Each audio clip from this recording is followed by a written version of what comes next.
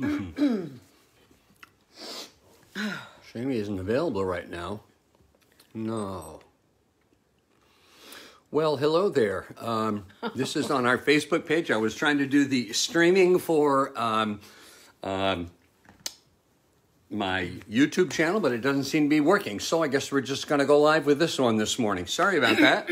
Bless the Lord. Good morning. Good morning. Good morning. This is Pastors and Prophets Bill and Esther Emmons coming to you live from our Facebook page, church Facebook page. Glad that you could join us.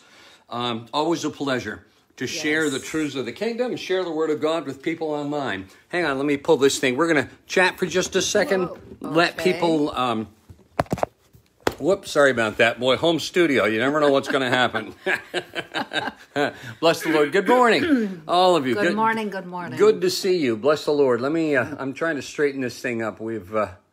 Sorry about that. Not professional, but we're doing the best we can with what we've got. Bless the Lord. There we are. Praise the Lord. Good morning. Nice to see all of you signing on. Sorry, I was a few minutes late today. We were busy. Top of the morning to you, Ed. God bless you. Nice to see you. So we are here. Thank God things are finally beginning to open up, and we are so grateful. Our hope is that we heard a very interesting teaching yesterday by David Jeremiah on seclusion and what God does typically when people are in seclusion. And that teaching, let me still try to get this straight. That teaching really had an interesting perspective in that we all know that if you remember the teaching that came from Dr. Mike Evans, that's good, Esther. Okay. Remember the teaching that came from Dr. Mike Evans? He said, look, God is the one that shut your church down. And because he's trying to get the people's attention, it's a reset. And David Jeremiah had this interesting teaching that was sent to us by friends of ours, Highland and Rita Slobodkin. They're Messianic pastors, rabbis out in Washington State. Seattle, yeah. And it was by Dr. David Jeremiah. And it was just, he talked about this whole issue of what God does in people's lives when he puts them in seclusion. So our challenge has been, we've been crying out for years, God, we're too busy. We've got too many things that are going on. All this stuff is happening. We don't have time for this. We don't have time for that. There's no time for family meals. I mean, we have all this stuff that's been going on. Mm-hmm. And now all of a sudden, we do have the time. Isn't that awesome to know that you have had time set apart now? And if you view it as a seclusion unto God, all right, it is not a punishment, if you will, but it is God resetting the church to allow us to take the time that we need. And so our prayer is that this time of seclusion that we've been in, that it's really been good for you, that it's causing you to grow strong. It's, number one, drawing you closer to God, so that when, as we're now getting ready to launch out of this thing, and again, what caused it, whether it was the manipulation of man or a demonic attack, or it was God that allowed it, whatever the case is, we can get the benefit. Doesn't the Word of God say that he causes all things to work together for the good? All things. That means this thing. All right, that means the worst circumstance you're going through, he causes it to work together for the good to those that what? To those that love God and those that are called according to his purposes. Well, how do I get called according to his purposes? Well, we're going to talk about that a little bit today, about hearing the voice of God and knowing that I'm walking according to his purposes. So we're really excited about this service today. I've got a few announcements I want to run. That was a little free sermon for you as we're watching people signing on. God bless you. Good morning. Good morning. As you know, I see Sarah and John are our head deacons. There are still things that need to be done in our building. Our spring cleanup has been done a little differently. We've set it up where 1 or 2 families at a time could come in as they were able to, and they could clean certain areas of the church. We were sanitizing things, and as you know, we're going through a sanctuary uplift as well, and we're right in the middle of that right now. So this pause that we've been in actually has been a good thing for us because it's allowed us to redo our sanctuary with a minimum of conflict for services. So we're still in the process of that. It's not done yet, but we're getting there. So it's been a good thing. But the cleanup that has to go on, there's a sign-up list with John and Sarah. I know there's one in the church. You can send them a text, or give them a call, and they'll tell you the things that need to be done.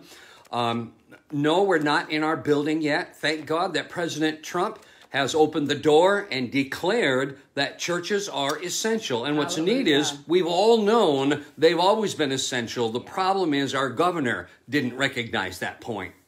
And so now that President Trump has said, look, I'm recognizing churches and the houses of worship play a vital role within our society. That's and right. Yes, they do. No matter what leftists think, no matter what atheists think, the church plays a major role in the emotional, physical, and spiritual life of the country. Our founding fathers knew it.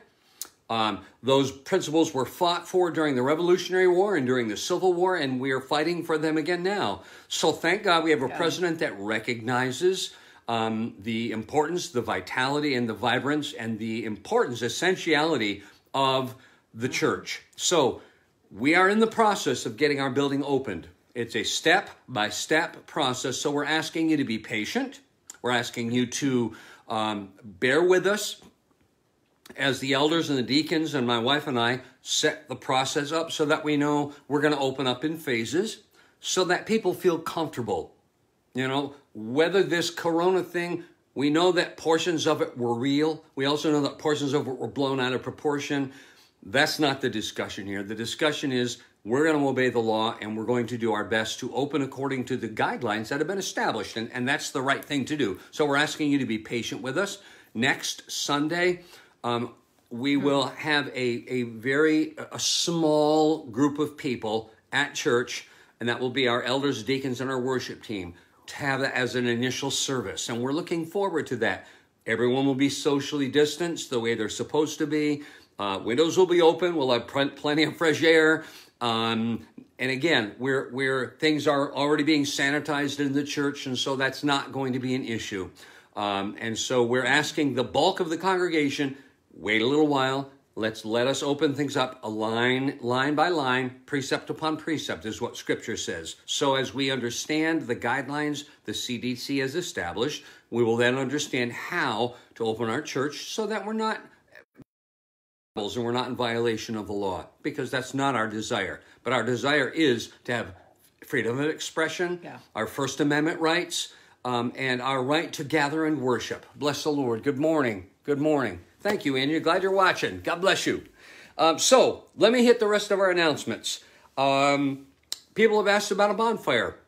Out back, plenty of space, and we can do that. We're going to work that out with Pastors Chris and Jessica Bird, and we'll let the church know. We're going to come, bring your lawn chair. We're going to have a great time when we set that up. Let's see. Also, online giving. As you know, like any corporate gathering, the church receives tithes and offerings. It's not a social club, you know. We don't take dues. There's no penalty.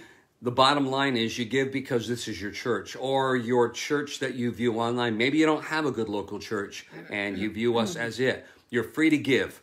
The giving can be done online through our website, which is www.lifecc.org. And there's a donate button. You can click right on that, and it'll work fine. If you want to mail your tithes or offerings in, you are certainly welcome to do that. To mail them in, it's Life Christian Center or Life Christian Center Church, P.O. Box 268, Johnstown, New York, 12095. God bless you. And we've watched, you know, God has really blessed us in this time. Yes. You know, our church finances have been good, and because of all of you.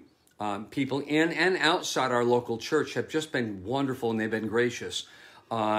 We are glad and honored to pastor such a wonderful group of people. And if we're your online pastors, we're proud and glad to be that as well. So you know that we're always going to do what's best for our congregation. We're going to pray, and we're going to seek God, and then we're going to move as He lays it out for us. Yes. So I would encourage you, be in prayer with us. You know, the Bible says that we ought to pray for those that are in authority. You know, we are the spiritual authority if this is part of your church. You need to be praying for the authority of the government, for our president and the congressmen and governors. Doesn't matter whether you agree with their policy or not, you're still supposed to pray. And so let me encourage you. Also, it says pray for one another. So we want to encourage you as we wrap up these announcements. Listen, prayer is the essential. We are a house of prayer. My wife has done a great job of establishing that. And prayer is the lifeblood of our church. So get engaged in prayer. Get engaged in our prayer times. We have them at Tuesday at 11:30. My wife runs the meeting, Zoom meeting. And you can find that link on our church's website. Wednesday night, we have a prayer meeting, and that is a Zoom meeting also for right now. And that is, again, the link will be posted on our church's website. And you can click on that, come into our waiting room, and we'll let you in if we know who you are. If we don't know who you are, we're not going to let you in. That's just the way it works. That's safety and precaution. Also, let's see, this Tuesday, a reminder, our worship team is actually meeting to set up our platform and to run over the music for Sunday. So we'll be at church this Tuesday evening with our worship team. Socially distanced, everything will be the way it's supposed to be. So we're encouraging you, the worship team, come and let's put together, under the guidance of Pastors Chris and Jessica, a great worship service for Sunday morning. Bless the Lord. Let's see. What meeting did I miss?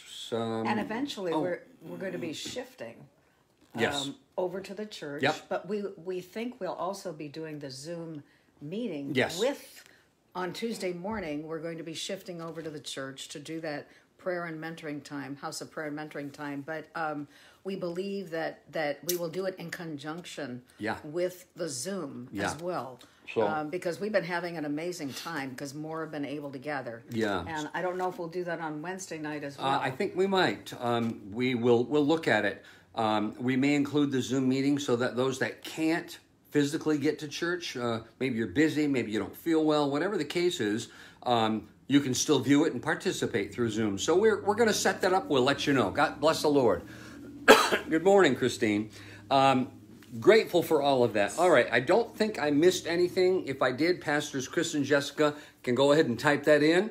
We're doing the best we can, but we are looking forward to seeing the church gather together. The Bible says, forsake not the assembling of yourselves together, as is the habit of some.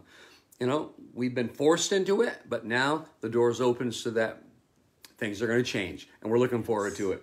My last encouragement for you today is be sure to get out there. Today it's going to be a gorgeous, beautiful day. Be sure to get out there and enjoy this weather. Let me get rid of this little thing here. There we go. Be sure to enjoy that weather and get out there, get some sun. In fact, one of the major things that kills off this nasty COVID thing is actually sunlight. So it's the best thing in the world for you to do is get out there in the sun. Bless the Lord. Well, hallelujah. What a great day. I'm so glad that you're here. We're going to do a little bit of worship right now. In fact, I'm going to let my wife open us up in prayer, and we are going to go from there. Oh, praise you, Lord God. We just thank you. Heavenly Father, we just love you so much. Father God, King Jesus, and precious Holy Spirit, we love everything about you. Wow, the three and one, and you unify us, and you're doing that today as we worship and with everyone that's joining us. Thank you. We honor you today. May we be a pleasure to you, dear God, as we enjoy the pleasure of your presence. Welcome in all your goodness and glory. In your beautiful name, Jesus, praise you, Lord. Thank you, Lord. Hallelujah. Thank you, Lord.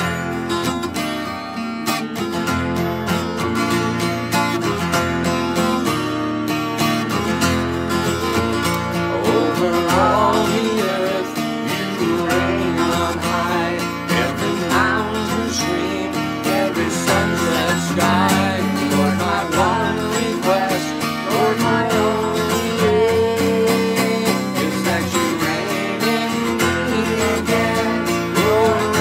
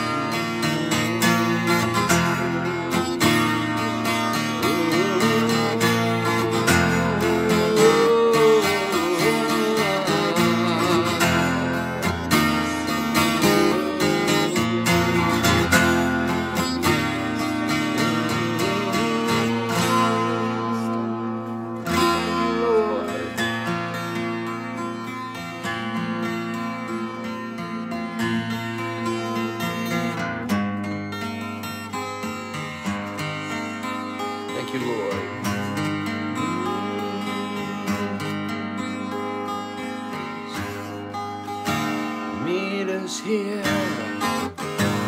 in this place. Come into your power and your grace. We want to see a nation one. Let your glory fall, let your kingdom come. Holy is the Lord.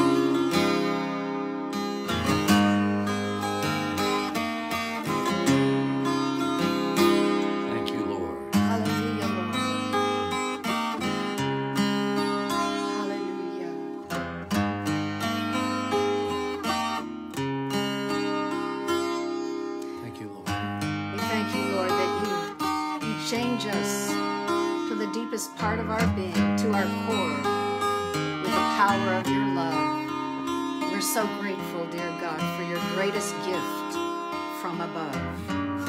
To each and every one, Lord. Hallelujah. And the gift that knits us together with you and one another as nothing else can do. Praise you, Lord.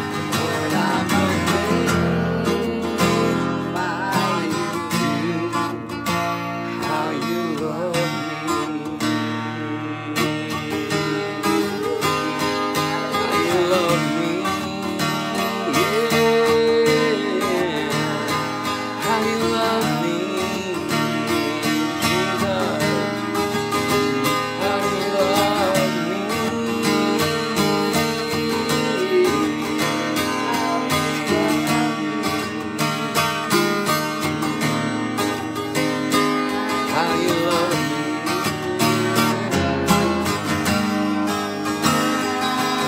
love me.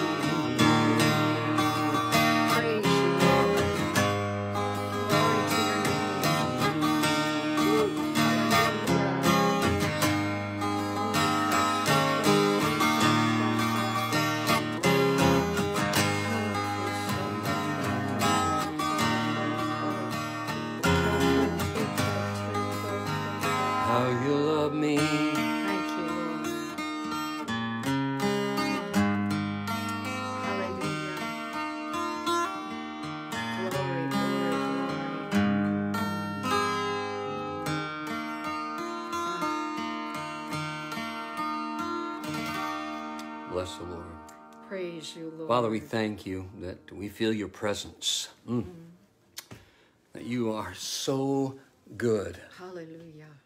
What a privilege we have to worship you, God. What a privilege we have to serve you. Lord, no matter what comes, you are good. Yes. Thank you. And you love us. Thank you, Lord. Thank you, God. Father, receive the word that we're sharing today with those that are watching and those that are of our own congregation, God. Let that word come forth with truth, with a healing touch, God. We're grateful for it in Jesus' wonderful name. Thank you, Lord. Amen. Hallelujah. Amen. Bless the Lord. Praise you, Lord. Oh, praise God. Oh, the precious sound of his voice. Hallelujah, which we were singing, being directed by the sound of his voice today. And that was actually everything that was coming out was the Lord was showing me, the Holy Spirit was showing me was the song of all songs, the song of love. He was adorning us with his love. That's one of the things that's so amazing about joining together. We've been joining together online, but we are excited. We're excited to get together face to face as God directs, as my husband was saying. And it's exciting because God's there and his love is there. And he knits us together with the power of his love. Yes, he does. And the sound of his voice has the power of his love in it. And there's nothing that holds us together more than that. The power of his love. Wow. Wow. Praise you, Lord. And thank you for the sound of your voice, Lord, that carries the power of your love that knits us together. That brings healing. It's healing to our souls. Yes. It's healing to our mind. We need that. Our mind, our emotions, our physical body, everything. There's so many voices. Yep. Excuse me, Esther. I'm sorry. Yes, dear. There's so many voices that are out there now. There's a battle. We all are very aware of the intensity of the battle. But it's the sound of his voice that settles everything down and brings us to his rest. Amen. And changes everything. And as we're preparing, God's preparing us to come together again and face to face and to comply with what's being directed by the governing authorities.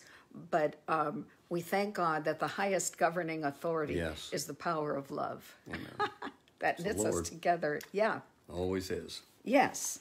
And so this came to me from, God directed me to Psalm 133. This is what we've experienced all along. We're very blessed to have such a loving church. Yeah. Such a loving church that has come together in unity. And this describes where we've been and where we're going. And this is Psalm 133, and it says, "How truly wonderful and delightful to see brothers and sisters living together in sweet unity. It's as precious as the sacred scented oil flowing from the head of the high priest Aaron, dripping down upon his head and running all the way down to the hem of his priestly robes." In other words, that anointing oil that was sacred and set apart flowed easily down his body and being. And it was sacred and set apart, and it was fragrant unto the Lord. You know, that's what our unity is like before the Lord. We experience it because he's bestowing it upon us. And then we express it to him and express it to one another. Yeah. It's experiential. And we all know, you know, after we've been with God and been with one another, and when we leave the house of God, leave the services, we've been changed. You know, there's nothing like it. That's one of the reasons church is essential. It's essential because we have a relational experience with God and one another when we are there, you know, and healing comes. Deliverance comes. Everything we need comes. It says in Isaiah 56 that there's joy in God's house of prayer. We are a house of prayer. Yeah. You know, whether we're having our Sunday service or any of the other services, that is what we are, and we are honored that God has called us that. Praise his holy name. And then it goes on to say, this heavenly harmony can be compared to the dew dripping down from the skies upon Mount Hermon, refreshing the mountain slopes of Israel, moistening everything, making it tender. You know, the voices that are opposing the things of God now, they're angry because God is prevailing. Yeah. And we praise God for that. So we need to be with him and one another to experience what he's bringing forth in our lives. And this sweet harmony, this tenderness, there's nothing like it. There's nothing like it. God calls us to be sweet like him.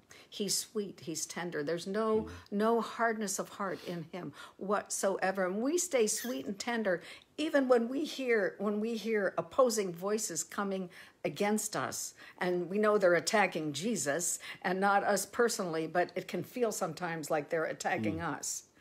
But when we have that tender heart, we can love on them. We can pray for them. And then who knows if they won't turn and come to the Lord and become tender themselves. That special place, it says, from this realm of sweet harmony, God will release his eternal blessing, the promise of life forevermore. Hallelujah. That blessing includes everything. It doesn't leave anything out. You know, we are not moved by fear. Thank God. Because of him. He has not given us the spirit of fear, but a power. This is what scripture says. He's given us the spirit of power, of love, and of a sound mind. And when we connect with him in this place and with one another, everything we need comes down. The promise of the eternal blessing, the promise of life forevermore, unified by him and led by the sound of his voice. You know, the Father, the Son, and the Holy Spirit are one.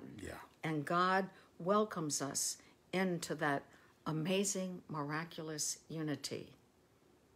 And everything changes, but it's all directed by the sound of his voice, which is significant for all of us to hear. You know, we're grateful that we are honored to lead by hearing the sound of God's voice. We're grateful for that. But we know that God is calling everybody, every man, woman, and child, all the family of God, our Life Christian Center Church family, everybody, to hear the sound of God's voice for themselves. It is of the utmost importance, because then when you hear that voice for yourself, you know the truth that he is leading you to. And of course, it will be an agreement. It will be an agreement with the word that is written in the Bible, and it will be an agreement with the family of God. That's that sweet place of unity that makes the difference. That's where the blessing is. That's where the power is to annihilate every contrary thing, all strife, confusion, destructive thing, and COVID. Because no evil shall befall us, nor shall any plague come nigh our dwelling. Again, our hearts, we don't say it in a cavalier way. Our hearts are broken for all of those who have died and lost loved ones. We have compassion. We have compassion, but we want to bring healing. And God has healing because Jesus took the stripes on his back for our healing. Think about the sound of God's voice, and all of creation came into existence simply because of the sound of his voice. Yes.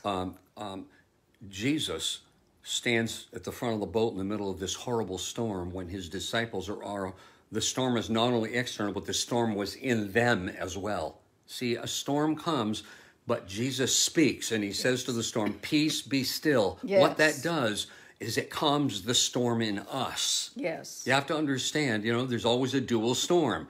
And a storm can be raging around you, but if you hear the sound of his voice, you're at peace on the inside. Yeah. You find the place of rest. And so his voice is essential to living a life that's filled with peace. Yes. When I'm in contact with people who they're fighting and they're angry and they're contentious and they're filled with fear, it's because I realize I have compassion on them, because I realize they don't know how to hear his voice. Because if they heard the voice of Jesus, they wouldn't be speaking from a place of fear. They wouldn't be speaking from a place of contention and fighting and arguing. It just wouldn't be there. Yeah. So that's why we felt this message was so important, because once you hear his voice, that peace that passes all understanding comes, and it doesn't matter what all the voices around you are screaming, because you hear his voice above all the others. Hallelujah. Hallelujah. And that voice has gone in to the deepest part of your being. Yeah. Because we've taken the time to be with him so he can do that. And that's what these scriptures talk about. Yeah. This is in, I've gone over to Philippians chapter 4, and everything I'm reading today is from the Passion Translation.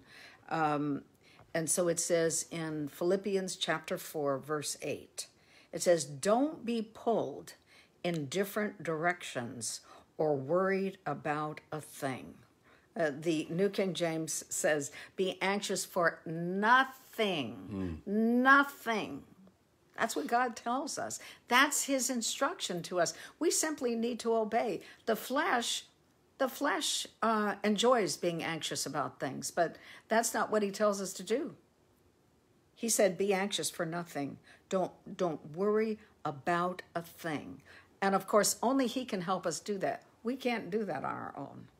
But he supernaturally intervenes. I was thinking as we were worshiping that it was something the prophet Kim Clement used to declare.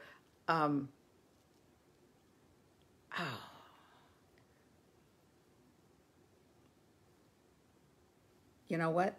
Excuse me, it'll come back. I'll continue on because it escaped my mind at the moment. All right. So it goes on to say, "Be saturated in prayer throughout each day." Saturated. I know in another place it says that the souls of the priest shall be satiated. That's the same thing as saturated. And every one of us, the scripture says, is a priest before the Lord. We are kings and priests before the Lord. That when we take that time, because he's first, and many of us, thank God, have been reinvigorated to experience that during this time that we have been in our homes before the Lord. Be saturated in prayer throughout each day, offering your faith-filled request before God with overflowing gratitude. So you have a right heart before him. You're grateful, even though you haven't seen it yet. But these are faith-filled requests and communing with God, with his presence and song of love all over you. Tell him every detail of your life. You may not even be speaking it out when you're in God's presence. Your heart is just being poured out before him. When you're pouring out your heart before him, guess what? It's all the fears, concerns, anxieties, anxiousness, all of it is going from you to him. Yeah. Which is where it's supposed to be. It's not like dumping on a friend. You're not dumping. You're in the position that we're called to be of casting our cares upon the Lord, giving it all over to him. And when we give it over to him, it leaves us. Yeah. And it goes to him. We get free. We get free. So it says, and then, tell him every detail of your life. Then God's wonderful peace that transcends human understanding will make the answers known to you through Jesus Christ. This is a time, and it's all the time, but particularly right now in this season when there's so many spirits and people and things vying for your attention, it's time to give it to him so that the peace which passes all human understanding can fill you. And you know it's supernatural. You know it's supernatural because you know you wouldn't be in that place without him. And that's where we all need to be. Hallelujah. That's the preparation of our hearts. When we do that, every one of us take the initiative to do that. Wow, when we come together and then we get united as the family of God, whoa, watch out. You know, he said there's a great awakening coming. We're prepared. We're prepared for that. But it's hearing. When everything becomes quiet, then we can hear the sound of his voice speaking to us. And we know that we know that we know that it's him. And our heart is settled and we are confident. We are confident this is what God has said to me. And now I know who I am. I know where I'm going, and I'm going to do it with gusto before the Lord. That's where he's calling us. Amen. Well, I'm going to take it from here. I had several scriptures I wanted to share with you regarding, hearing God's voice and reassuring you that, look, if you're a believer, if you're born again, Scripture declares that you are hearing his voice. I didn't say that. The Bible says that. That's the reason why there's always going to be contention between people who are born again, spirit-filled and saved, and those who are not. Okay, and I sometimes I forget that. All of a sudden, I get caught in a battle, and I think, wait a second. I'm dealing with people who don't think the way I do. They don't hear what I hear. They don't know God the way I do. Therefore, that's why they're operating the way they are. And so in Psalms 95, if you got your Bible, turn to Psalm 95. And here's what it says. The sea is his, verse 5. The sea is his, for it was he who made it, and his hands formed the dry land. Come, let us worship and bow down. Let us kneel before the Lord our Maker. For he is our God, and we are the people of his pasture, and the sheep of his hands. And then it says that ends verse 7, something unique that I didn't see till I was reading this. And that verse ends with, today if you would hear his voice. Interesting. Verse 8 finishes the thought. But verse 7, after being identified as the people of his pasture and the sheep of his hands, we're his sheep, and then it says, today, if you would hear his voice. Well, that's a direct tie-in to John chapter 10. And I want you to turn there. And I didn't see that connection until I read that passage actually this morning. John chapter 10. And I'm going to start reading. I'm going to read verse 20. Start reading in verse 26. Verse 27. My sheep hear my voice, and I know them, and they follow me. So that passage back in Psalms says, today if you hear his voice, we are the people of his pasture, the sheep of his hand. And today if you hear his voice. So the Old Testament recognizes that the sheep will be able to hear his voice. And then Jesus affirms it in John chapter 10 and verse 27. My sheep hear my voice. It's a direct connection back to Psalms 95:7. My sheep, I know them, and they follow me. So, because you're a sheep of Jesus, hear what I'm saying, because it's very key. You have the ability to hear his voice. The thing is, the reason we don't hear is there are so many other voices around us that are vying for our attention. Yes. There are a lot of natural voices. The world, the flesh, and the devil all have their own voice. Mm-hmm. And they will scream very, very loud at times.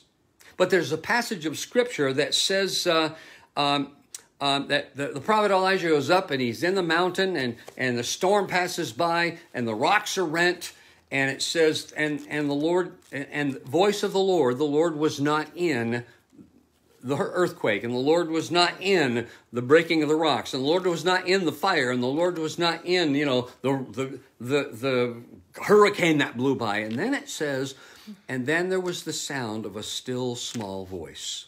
And it says that the prophet wraps himself in his cloak and he goes out and God begins to speak to him. So because you have all these other voices that are out there, they are there, they are crying out, they're trying to grab our attention, they are trying to distract and misdirect us. Correct. Yeah. Once you hear the voice of God, and Jesus stands in the middle of your storm and he speaks, you're going to find peace. So that's why it's so vital to hear his voice and have his direction in our life. Luke 24 gives a very unique insight. How do I know when it is that God is speaking to me? I want you to turn to Luke 24, and that's the last chapter of the Gospel of Luke, chapter 24. In verse 23, it talks about the... is that the one I wanted? Let me see. Luke 24:32, excuse me. 24 and verse 32. It's about the disciples, and they were walking on the road to Emmaus. And Jesus appears to them, and they don't recognize him. See, a lot of times, Christ comes into our life in a different way. We don't recognize him. It says that he walked with them, and then they encouraged him to stay with them, and they were going to break bread and share a meal, and they were going to stay with him. And it says that in the breaking of the bread, their eyes were opened, and then Jesus disappeared from their sight. So then they say, the disciples say this in verse 31 and 32. Then their eyes were opened, and they recognized him, and he vanished from their sight. Verse 32, they said to one another, were not our hearts burning within us while he was speaking to us on the road, while he was explaining the scriptures to us? You'll know when you're hearing the voice of God because it will cause your heart to catch on fire. Yeah. All of a sudden, a passage of scripture will just catch on fire. Maybe you're reading, maybe you're listening to a sermon, maybe you're deep in a place of worship and some of the words come out and all of a sudden your heart just bursts into flame. It catches on fire. Were not our hearts burning within us while he was speaking to us on the road, while he was explaining the scriptures to us? You will know that it is the voice of God because it causes your heart to burst into flame. You become excited. It brings a fresh vision. It gives a fresh understanding. And all of a sudden, your spirit is just like ignited because of the word that you heard. Man, I've heard some words like that in my life. Sometimes it was God spoke directly to me. Sometimes it was I was listening to a preacher. Sometimes I was hearing a wonderful, passionate, deep worship song. But I recognized the truth and the power of that thing. Why? Because the fire of God got ignited inside of me. So you'll know you're hearing his voice, number one, when your heart catches on fire. Any of you that have had that experience, you know exactly what I'm talking about. And that's how you know that it was God. It's a great passage of scripture. Go to Luke chapter 1. Same book. Go to Luke chapter 1. And a beautiful passage of scripture. And Luke chapter 1, and I am going to start reading in, I think, maybe around verse 40.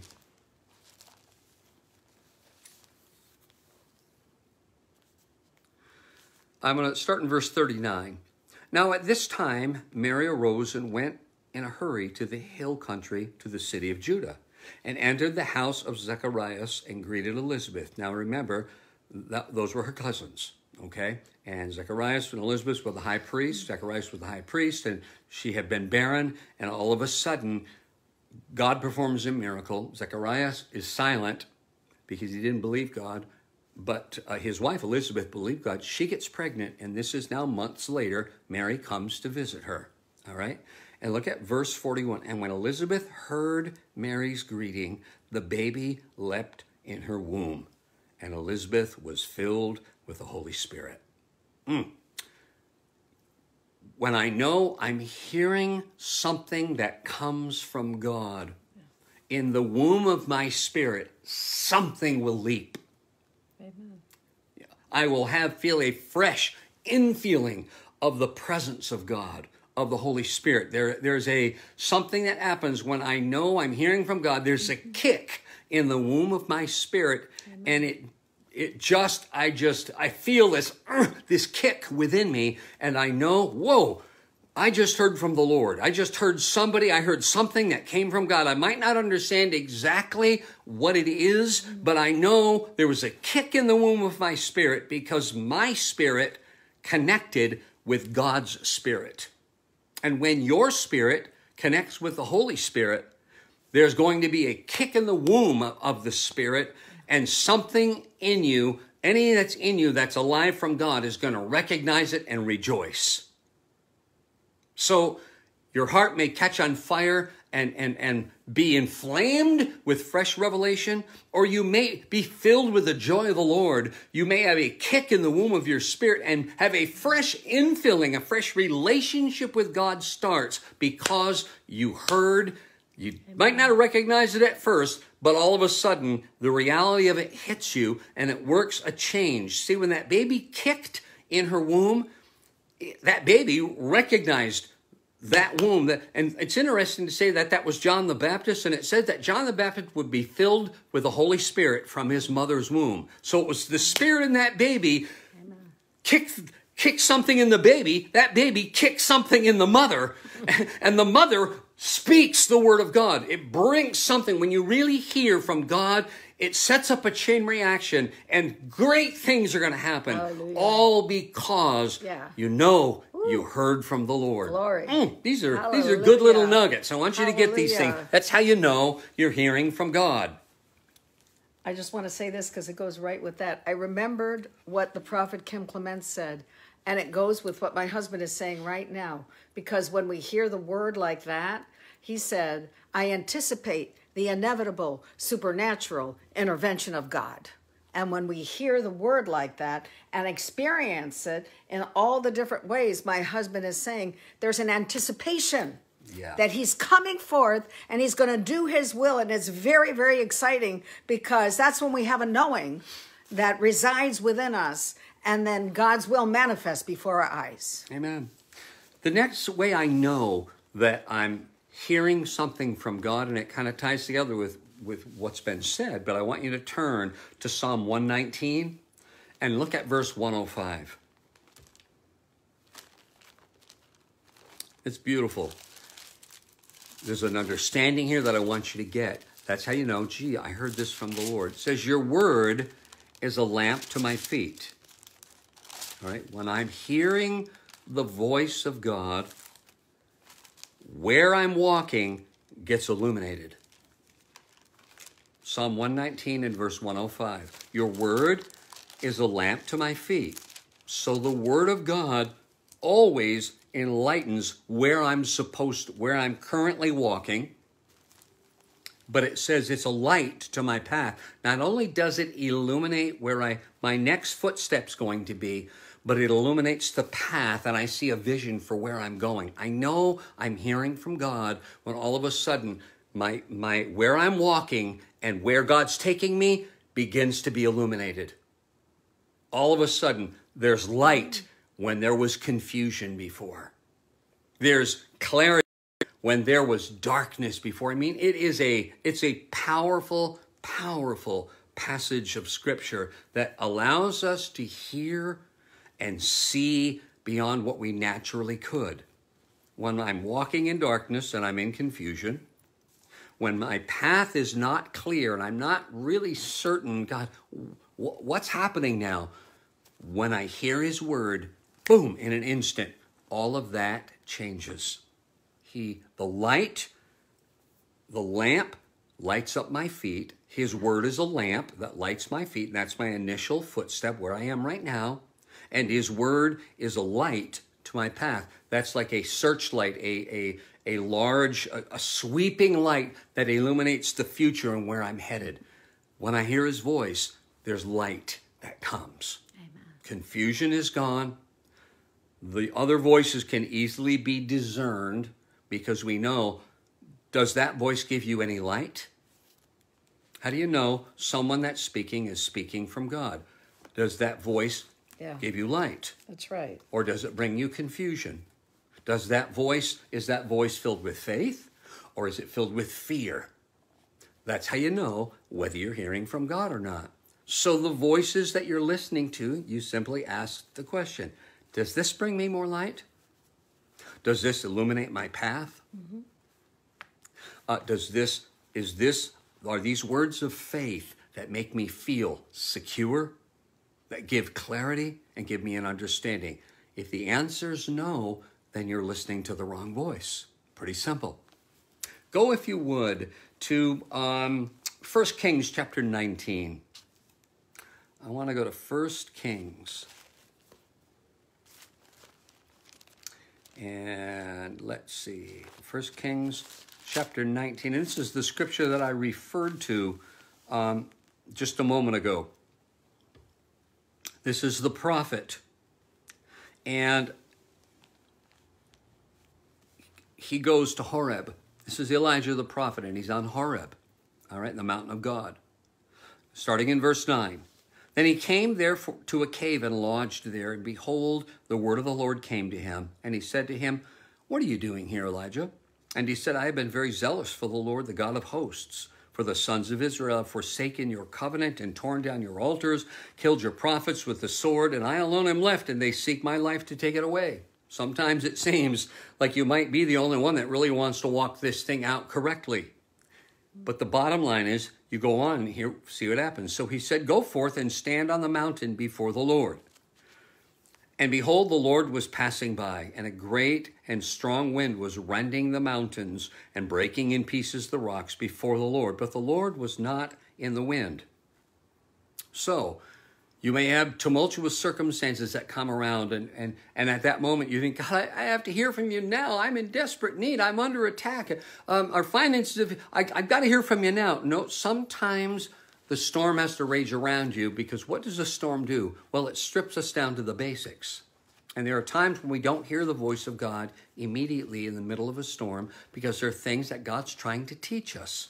It's what a bodybuilder calls progressive resistance. You know, when you go into the gym, start out with a 50-pound weight, and then you go to a 60, and then a 70, and each progressive weight makes you stronger and stronger. And sometimes God takes us through the storm, and he doesn't speak to us immediately because he wants to make changes in us. And it takes a great and mighty wind rending the mountain and breaking in pieces the rocks that are in us before we're prepared to hear what God wants to say. He changes the mountain, everything around Elijah first, before Elijah hears. All right? But the Lord was not in the wind. And after the wind, an earthquake. So he goes from bad to worse. He's surrounded by a tumultuous storm. There's multitudes of voices. The wind is ripping. The rocks are being torn apart. But he didn't hear the voice of God in that. Then an earthquake comes. I mean, we've been experiencing an earthquake, if you will. God has shaken up the church, and he's shaken up people, and he's causing them. We've experienced an earthquake, and sometimes even in the earthquake, I'm not yet ready to hear the voice of God. It says, the Lord was not in the wind, and after the wind an earthquake, but the Lord was not in the earthquake. That's verse 11, verse 12. After the earthquake, a fire. I mean, think of all the different things he's going. Think of all the things that you may have been through. You know, tumultuous wind. My mountain's been torn apart. Earthquake. You know, everything that was solid that I was holding on, that's been shaken apart. And what's left gets burned with fire. It's like, what else can happen? And God is still not speaking to him in the midst of all of that. Why? Because he needs to get him to a place of settledness. Yeah. He's stripping away Sometimes we don't hear God's voice because he's simply stripping away all the stuff that has been a distraction, all the wrong foundations and rocks that we built our life on get broken in the earthquake. All of the wood, hay, straw, and stubble that we built with gets burned up in the fire. And what's left? Well, let's see what it says. And after the earthquake, a fire. But the Lord was not in the fire. And after the fire, and here's what it says in the King James, the sound of a still small voice. One of them says, the New American Standard says, a gentle blowing. But the word there literally means a whispered voice. When you whisper, there's a small amount of breath that comes out of your mouth. That's the context that's there. A whispered voice.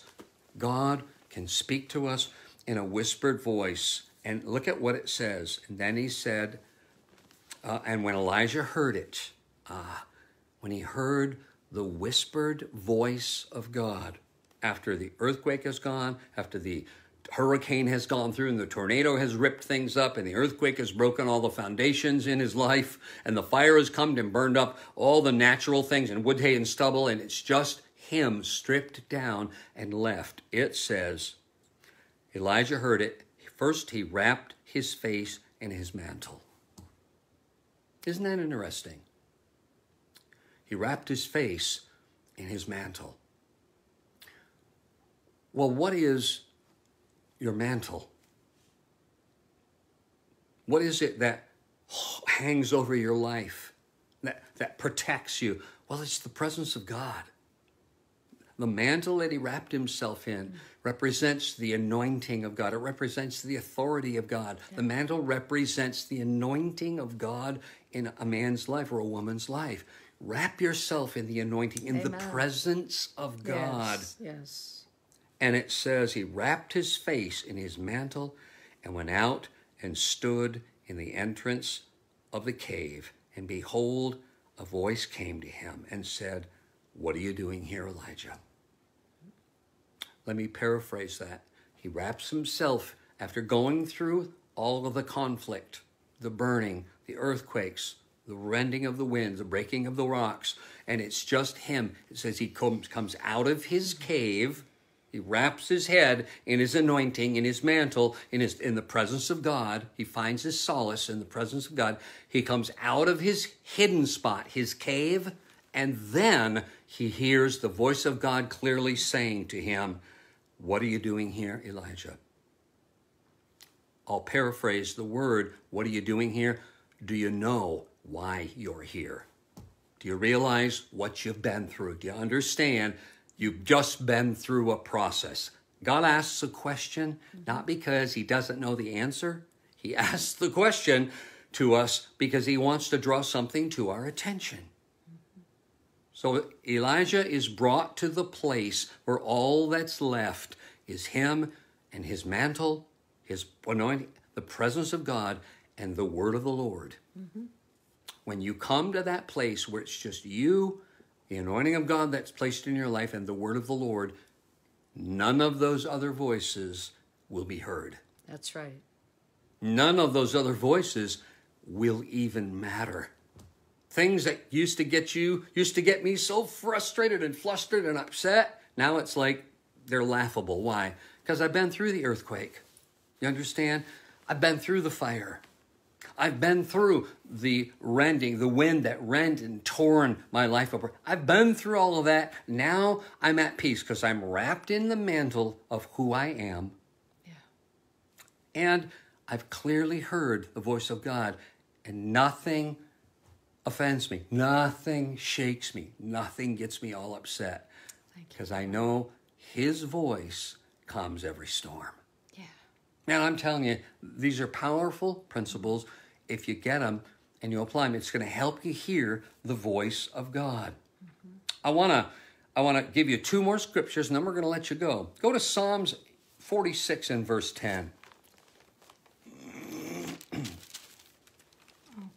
Guess what? Psalms 46. Got it right here. In the Passion Translation. Psalm 46, and I'm going to read verse 10, and here's what it says. it says, now isn't that interesting? I'm going to start reading actually verse 9, because we've just been talking about going through all this conflict. And I just noticed verse 9, which ties in beautifully with what I just said. He makes wars to cease to the end of the earth. Stops the war inside of you. He breaks the bow and cuts the spear in two. Everything that wants to harm you, he breaks and tears out of the way.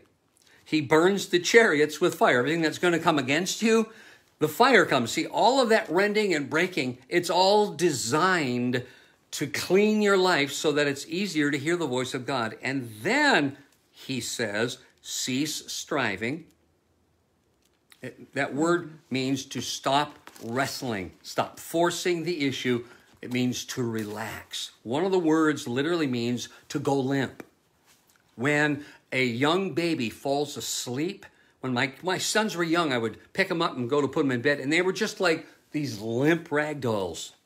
That's what part of that word means, to be limp and to completely almost be disjointed and fall apart. I mean, the word is a place of absolute, total, complete, surrendered rest. Cease striving, and until you hit the place where you are limp and relaxed and completely undone, you can't, it says, cease striving and know. The word know is a very intimate word. All right, it means a personal, firsthand, intimate knowledge of God. So when I want to hear, I can't know his voice. I can't know that he is God until I'm in this place of utter and complete abandoned rest. I'm just limp. I am just completely relaxed and unhurried and unpressured, and God has overwhelmed me. And it's like, the only way I can describe it, in the middle of the winter sometimes we would go into the Y, and there's a real nice hot whirlpool that is there.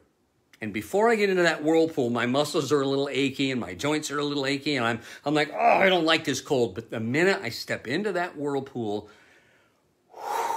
I cease striving. Everything in me unwinds, all of my muscles relax, my joints relax, and it's just like, oh, this just feels so good. That's the position God wants you to be in so that you can know his voice. And in that place, you will hear with ease and clarity. And I had the same verse in the Passion Translation. And again, it's similar. It says it in a different way, which brings some more light to the scripture. It says, surrender your anxiety. Be silent and stop your striving. Well, this is where the peace that we've been talking about has kicked in. And everything has stopped. You know, when you're sitting there in this peace that my husband and I are talking about, it's palpable.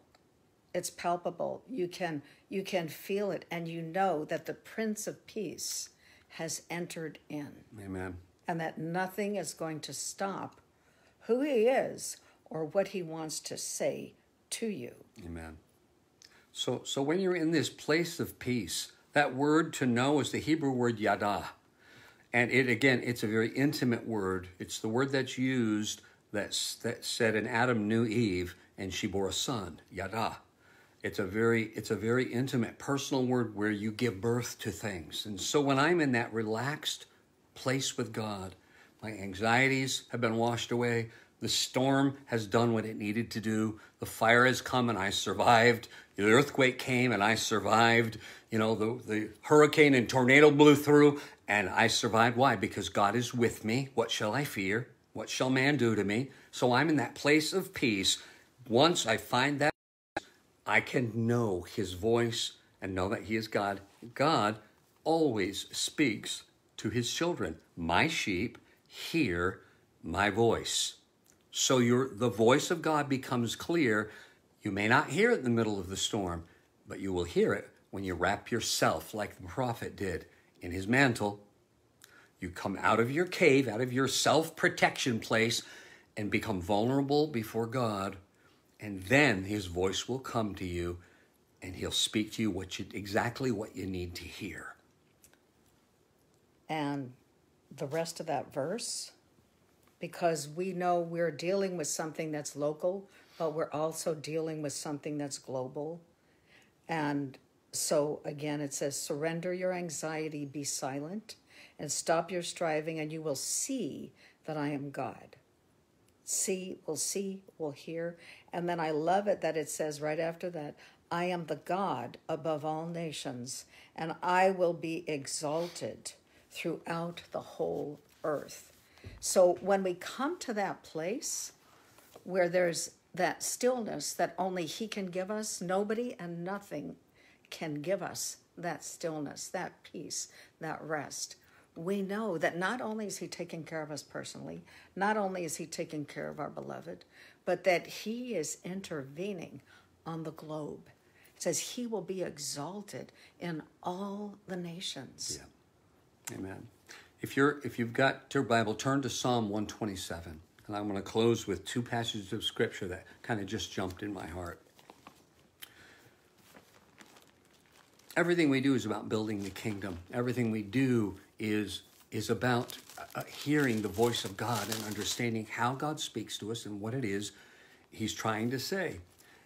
In Psalm 127, it says something very unique. And in verse 2, it says, it is vain for you to rise up early, to retire late. In other words, do stuff by your own effort. It's vain. It's vain if I am going to make God speak to me. No, that is not going to happen. You have to position yourself to be able to hear his voice. Yes. It says, to eat the bread of painful labors. I'm just going to work harder. I'm going to pray more. No, that's a system of works, and that's not going to cause you to hear the voice of God. It says, to eat the bread of painful labors. Look at what it says at the end of verse 2. For he gives to his beloved even in his sleep. So if God can't speak to you because you're so busy when you're awake, maybe the only way he can speak to you is when you're sound asleep and you're unconscious and you're out of the picture. And then he'll begin to give you dreams and visions. Many times God speaks to Esther and me and he gives us dreams. Yeah. Perhaps because we've been so busy during the day, we couldn't hear him, couldn't hear his voice, and so his voice will come to you in a dream. I want to encourage you, keep a notebook by your bedside. And when a dream comes that's very clear, a lot of times for Esther and I, I'll wake up in the morning, and then when I fall back to sleep and I'm sort of half in sleep and half out of sleep, and I'm in kind of that twilight area, all of a sudden, boom, a dream will come that I recognize, whoa, that is the Lord, because it was vivid, it was in color, and it was, I woke up and this thing was as clear as when I first saw it. And we write those down because we know that is God's word that's coming to us. That's God speaking to us. Mm-hmm. So if you want to hear the voice of God, I want to encourage you, go back and take some notes on what we shared today, because in this day and season, it is so important for you to know what the voice of God is. If you don't know the voice of God, you are going to yield to your own emotions, and your emotions will scream some really loud things at you, especially if you're in a moment of crisis. If you don't know the voice of God, he may speak to you through others, but others may also pull you in the wrong direction because they're all wound up. My sheep hear my voice. You need to build your relationship with God. Yeah. And you do that through prayer, through study of the word, and that'll allow you to position yourself so that you will know his voice. Jesus said, my sheep know my voice. They know me, and I know them. Listen, God loves you. You're a sheep of his. You are known by him, and he is known of you. Listen, God's going to speak to you. He wants to speak to you more than you want to hear him. And I say that because sometimes he speaks things we don't want to hear. and I could actually feel that earlier on, just a little while ago when we were ministering. I felt the longing of the Father to be with you and to speak with you. You know how parents long for their children when they're apart from them. They just long for their children. They want to be with them. They want to enjoy their presence, and they want to share what's in their heart and whatever the children have to say. And how much more the Heavenly Father who created each and every one of us, he has a longing to be with you and to hear the sound of your voice before him, and then to be still with you so that he can impart the sound of his voice to you. And then there's joy. There's joy unspeakable and full of glory. Amen. Because we were made for his pleasure, and that we get the pleasure of his presence when we commune with him. Amen. And the exchange of that voice is the highest thing in all the earth, because then it brings about the will of God. We're doing the will of God. That's why we're ministering this word today, because God laid it on our heart together. Yeah. We know that we all need to cultivate our hearts to hear the sound of God's voice, and then together we'll do the will of God. And Amen. We're going to do that when we come together face to face in the church. Yes, that's very exciting. Yes, that's coming up. Yeah. So cultivate your relationship with God. Esther and I spend a lot of time praying in the Holy Spirit. That's God's perfect prayer language for you, for me. Yes.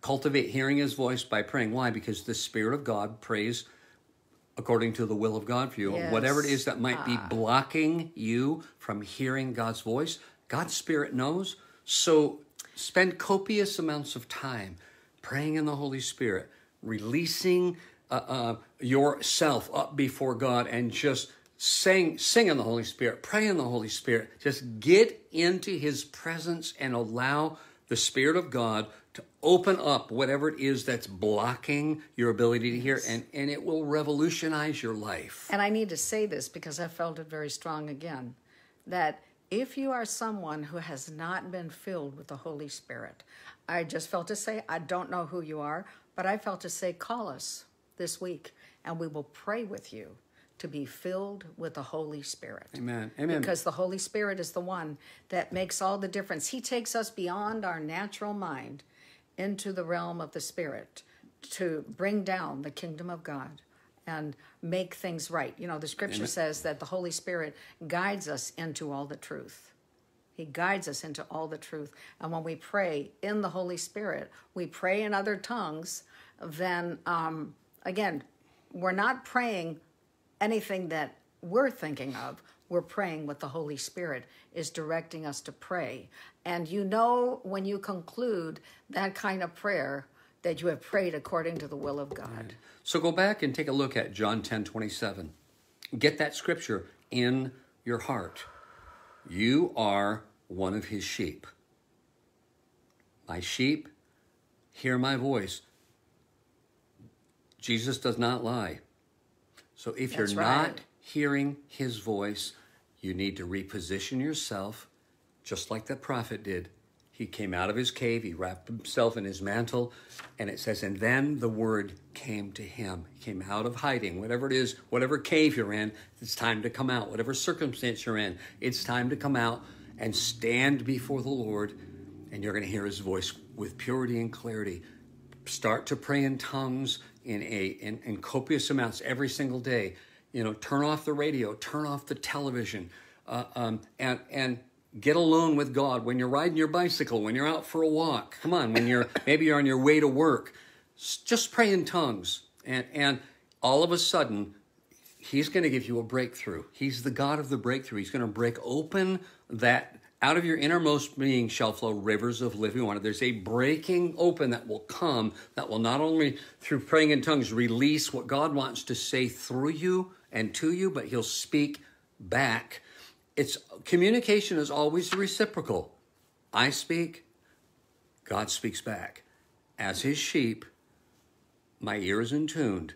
If I've got other voices, I'm going to miss. So position yourself to hear. Okay. I just want to say a little more that was in my heart. Just think about it. For those of you, maybe you've been what people call worrywarts all your life. And you think, that seems like an impossible place. But the scripture is true. As my husband said, Jesus doesn't lie. The word of God is not a lie. It's the truth. And as Philippians said, be anxious for nothing. It's a supernatural place that we can go to, that the Holy Spirit takes us there, and we can learn to abide in that place so that we can continually hear the voice of God. It's an astounding place that we give God praise for. He's given us the honor to enter into that place and live there, which is above the fray, above the lies, above the accusations of the enemy, into the freedom of the Holy Spirit. So again, I'm going to conclude with the truth. You're a sheep. You're following Jesus. You don't follow man.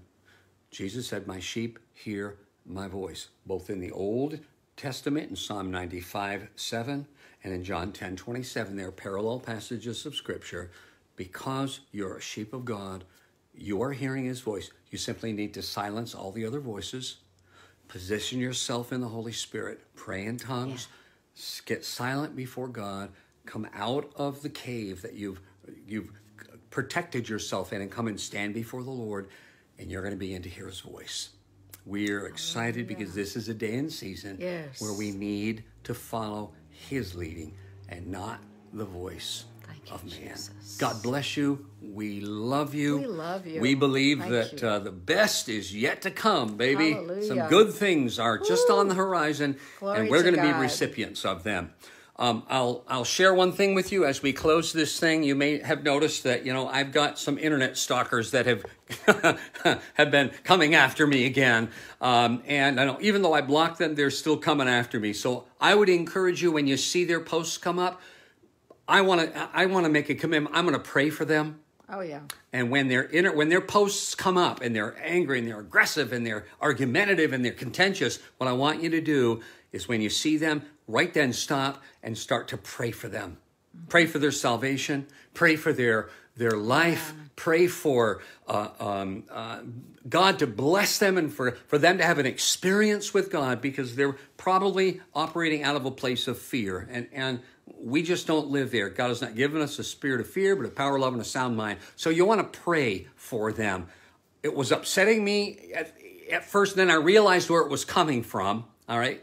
And then I realized, okay, what God is doing is he's bringing these people into my path because he wants me to pray for them. And that happens to us on a very, very regular basis. Yeah. So become part of my prayer intercessory team for those people that their names pop up and they post these hard, harsh, critical, nasty, negative, contentious things. Just take them on as a prayer petition, if you would. I'm going to be praying for them, and everyone that is one of the friends on my Facebook. Let's get an army of people praying for these guys, that God will give them the freedom and breakthrough that they need. We're blessed. Amen. Amen. Well, we love all of you. We pray that you are going to have an absolutely awesome day. Get out and enjoy the weather. I was out and took a motorcycle ride. Esther and I took a nice, great big walk. We've ridden our bicycles. It is wonderful. The summer weather has finally gotten here. So get outside, go with your family, go have a picnic. Just enjoy the day and thank God for the blessings of a president who loves us. Hallelujah. And who's standing with the Christians of the nation.